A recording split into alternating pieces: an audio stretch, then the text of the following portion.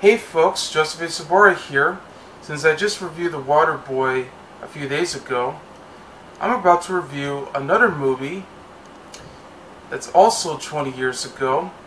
Same writer, same star, same director. But came out earlier.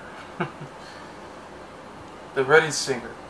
Yes, which is considered by several critics as one of Sandler's best romantic comedies, where he had chemistry with Drew Barrymore. Yeah, in fact, this is the first collaboration with the two. And yeah, I can see why. Because I really enjoyed this movie when I first saw it. I actually saw it on pay-per-view when I was in Oregon at the time, and really loved it. I mean, I don't know how on earth that I actually got pay-per-view unscrambled. Maybe because of the weather conditions that was going on. But it was great to see this, because I didn't see this in theaters.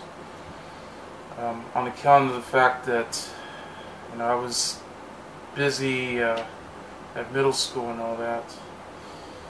But surprisingly, this was a hit. It opened at number 2 at the box office, behind Titanic, which was at the time was at number 1. A couple months in a row until April. But I really love this film. I never get tired of it. I love the fact that this is set in the 80s, 1985 to be exact, the year I was born, the year that Thundercats premiered, the year that we had a lot of classic 80s films like The Goonies, Back to the Future, The Breakfast Club. But of course, we also had 80s music, so it really serves its purpose. 80s fashion that was going on. And it's fun. I love it. And this is, of course, a totally awesome edition. Could have done so much better with this release. I know they also released this on Blu-ray as well, which the transfer isn't perfect. I mean, they just use your typical DNR and edge enhancement. But otherwise,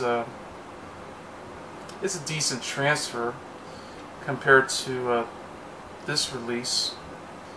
Because this is their second release after their original DVD release, which is the theatrical cuts. And it had a few extras as well, which has the karaoke tracks, the trailer, the cast and crew bio. Yeah.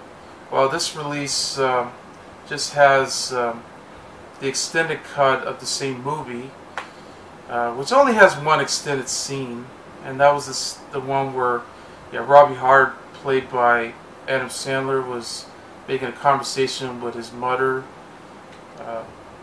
Rosie, who's played by Ellen Albertini Dow, where she was just lifting up some weights, well, just one weight of a bar, and she was just making conversation with him, trying to find the right girl, even though she just threw in a penis joke just before Julia, who's played by Drew Barrymore, the waitress, just came by to ask him for a double date, and that's where it has that awkward conversation.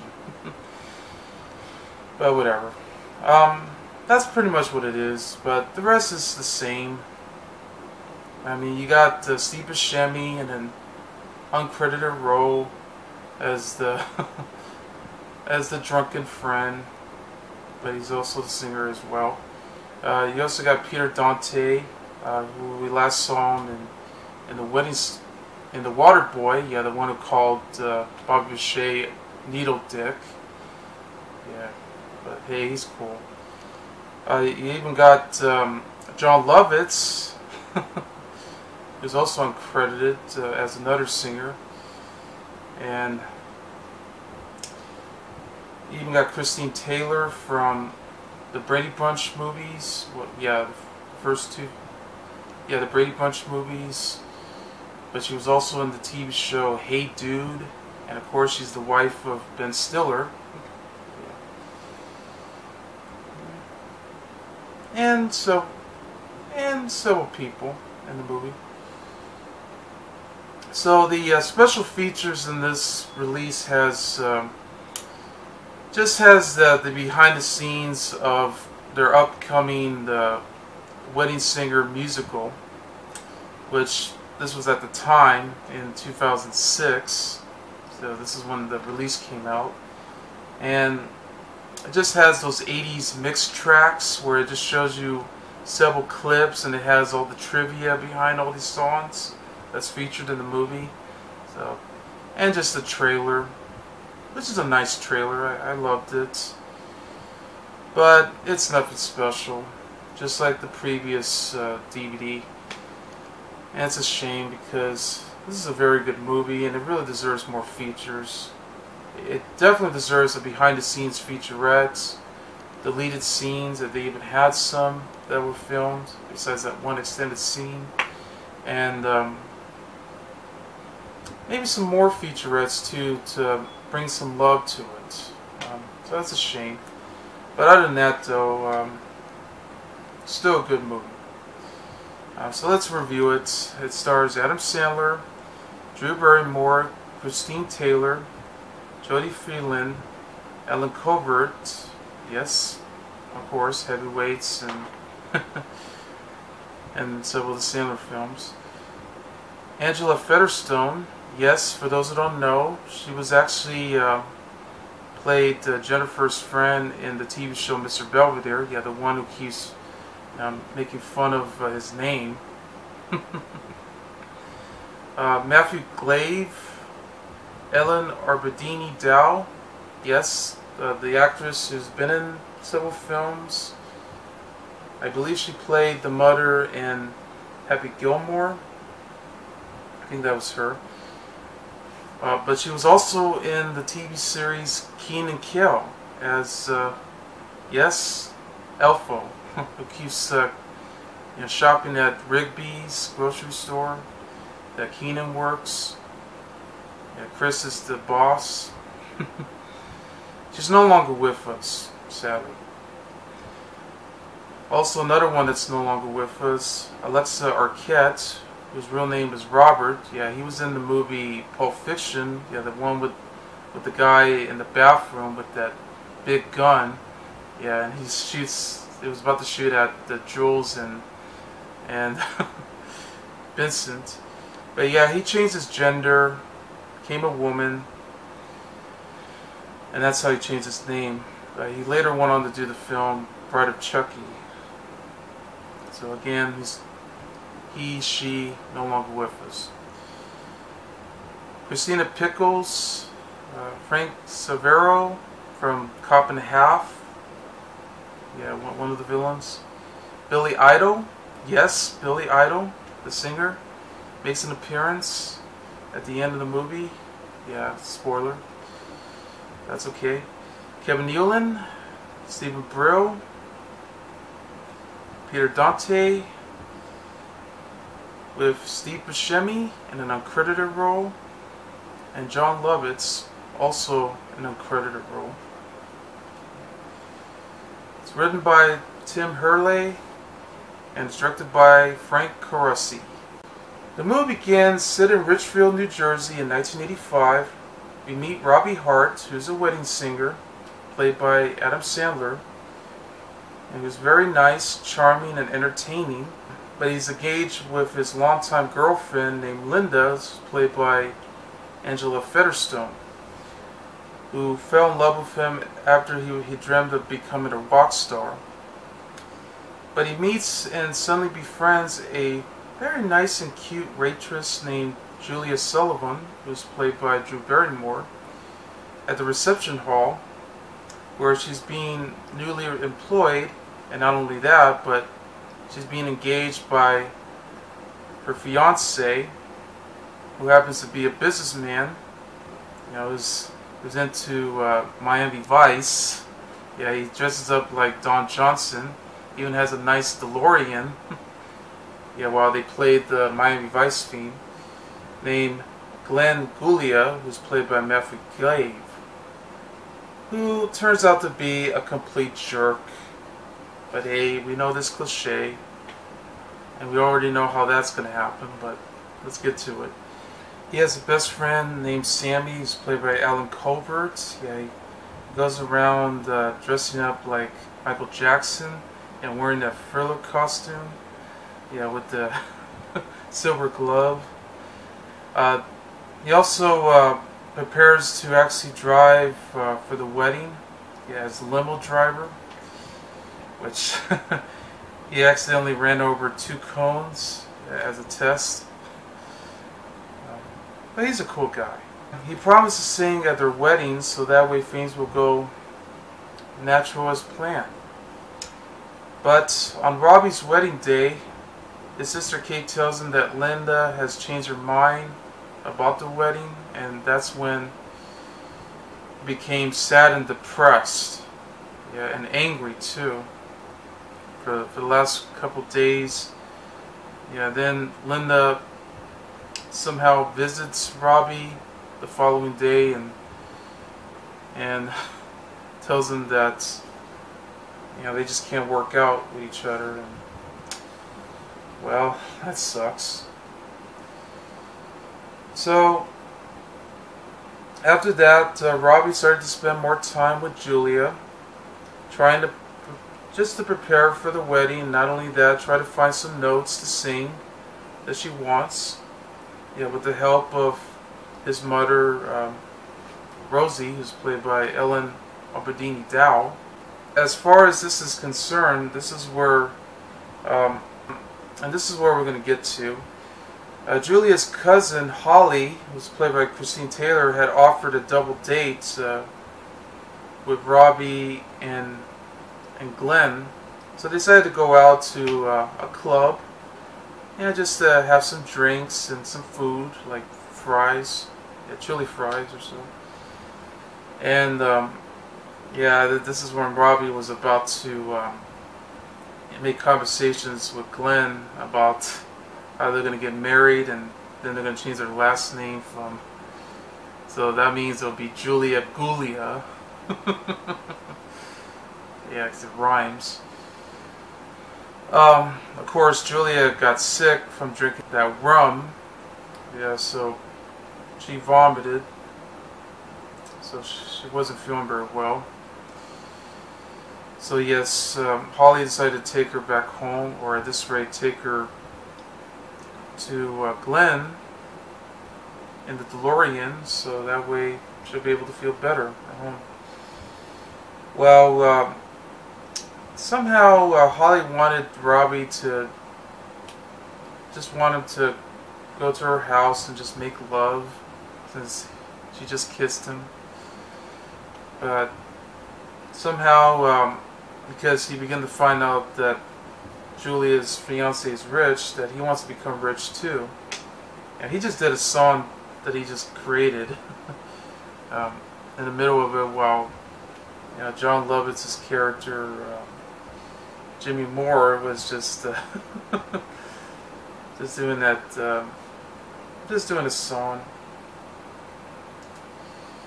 So yeah, things were going pretty confused by both Robbie and Julia, because by that point, now they begin to wonder if they're starting to have more chemistry, because Julia begins to find out that he's actually marrying the wrong guy, which led to bigger troubles. Because that's when Robbie found out that yes, Glenn was hanging out with all the girls. They had a fight. Glenn punches him in the nose. Just when the old man was going to punch him, just when they went to a bar. Just after Julia just calls Robbie an asshole, after he was already preparing an interview with the bank manager, played by Kevin Nealon as Mr. Sims. So yeah, he felt heartbroken, winds up getting drunk at the bar, and then it leads to bigger troubles when Julia decided to take Glenn all the way to Las Vegas so they can get married. So they took a plane while Robbie was about to go after them, only to discover that yes, he was in the same plane with them. He took first class. And that's where we get to see Billy Idol. Just when Robbie was about to make conversations with the rest of the guys about the mistake that Julia is making. So Bobby is there just to stop him. But he decided to come up with his own song just to make it up for her. So yes, Billy Idol came to the rescue with the rest of the stewardess and the other people. They're just pushing out all the carts out of the way, because there was a scene where the cart actually hits Julia's elbow, which, yeah, this is where Glenn actually explains to her about that he didn't want to sit over there. Yeah, proves, and then he even asked Julia that should have brought in a Heineken. Yeah. God, he was such a jerk. But at least he got what he deserved. So that's when Robbie finally made up, sang a song to her. Yeah, we're old together. That was the song. And they got married.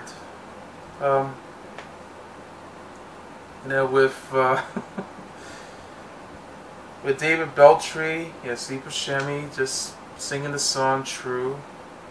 Yeah, there you go. It's a very sweet movie. Really love it. No doubt about it. Adam Sandler and Drew Barrymore had terrific chemistry together. Really shows. A lot of hilarious scenes going on. Like, for example,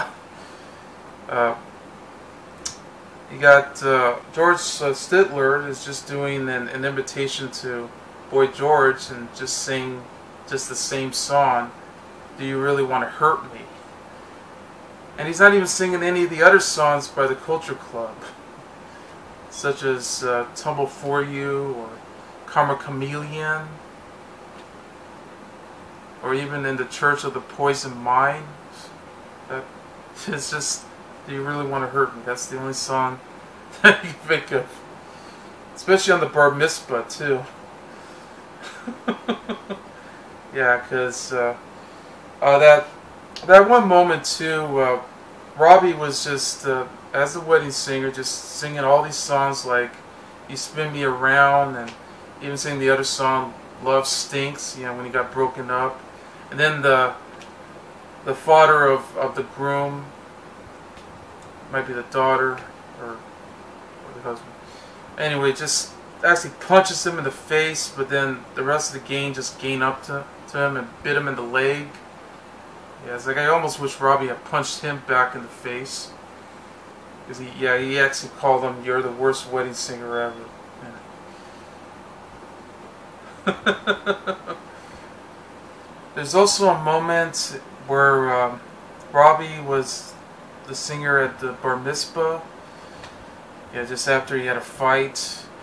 Well, he offered Julia, as the waitress, to actually dance with a fat kid. And the fat kid, of course, was from the movie Matilda. And which is really funny, too, because he winds up grabbing her ass. And then everyone else was doing the same, too, while they were dancing. Yeah, Robbie was doing the same, too. That was a hilarious moment. And yes, there's even a moment when Linda came over the following day after the wedding, since he stood him up, and this is where we have this particular line. "You're late." "I'm sorry, I just couldn't do it." "Well, you needed more time. I guess I could wait." "No, I don't need more time, Robbie. I don't ever want to marry you." "Gee, you know that information really would have been more useful to me yesterday. I've been talking to my friends the last few days. Oh boy, here it comes. And I think we figured out what's been bothering me. I am not in love with Robbie now. I'm in love with Robbie 6 years ago. Robbie, the lead singer of The Final Warning.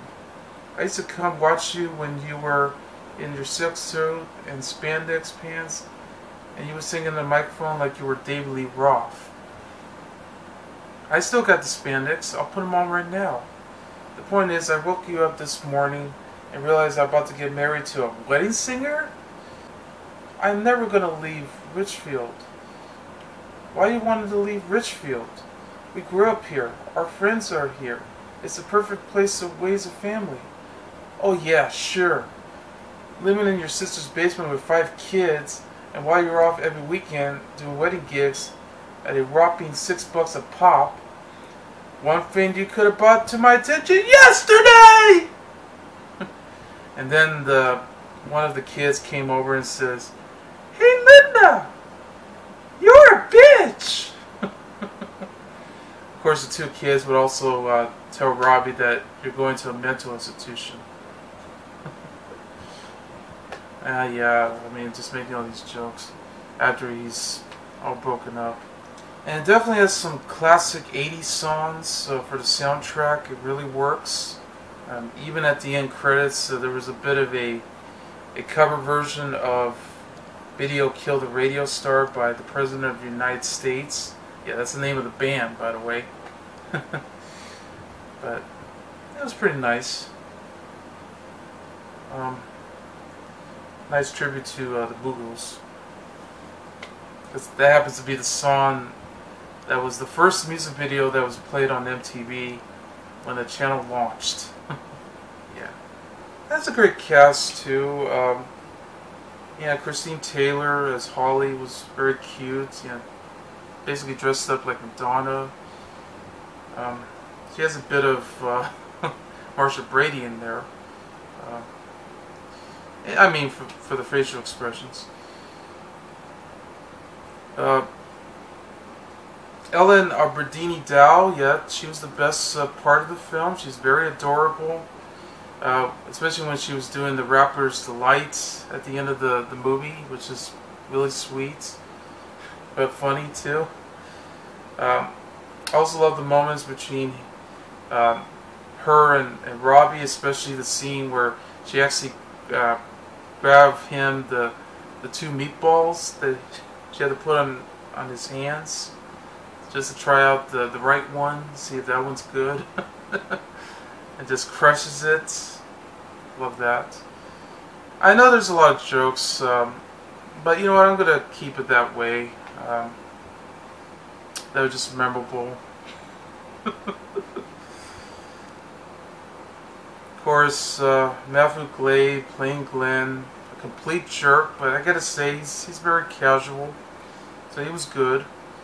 But, damn, why does the casual guys have to be assholes in this movie? But that's what we had to go for.